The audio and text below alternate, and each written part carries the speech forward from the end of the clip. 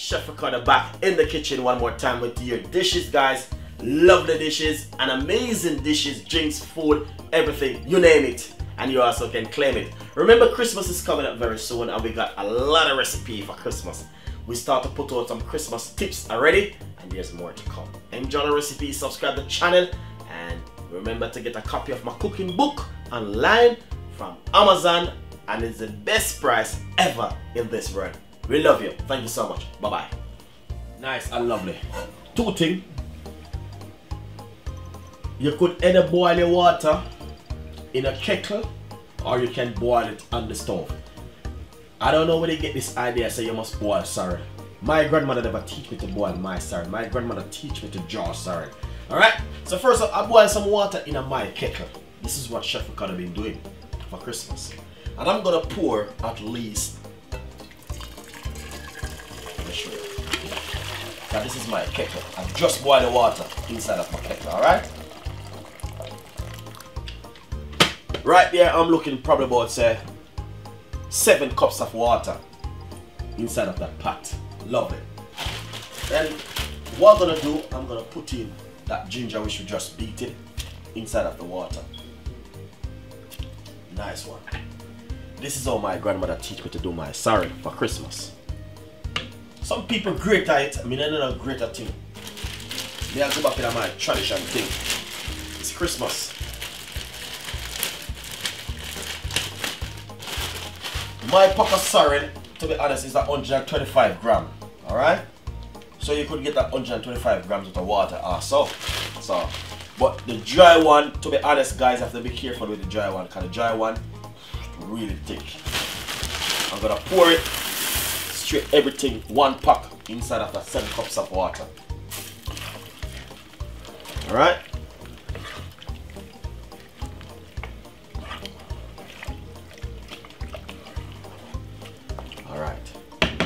Nice and lovely. Then what I'm gonna do, I'm gonna cover this like this. Alright? I'm joining my sorrel. And I'm gonna leave it like that for 24 hours. If you don't want to leave it for 24 hours, leave it for 6 hours. Alright? So you can go to work and come back and it will be cool and dry and nice, and then we're gonna sweeten it. Make sure you got white rum and red label wine and brown sugar. Alright? That's what we're gonna do our Christmas sorrel. Enjoy the recipe and see you in the next 6 hours or 24 hours. Bye bye.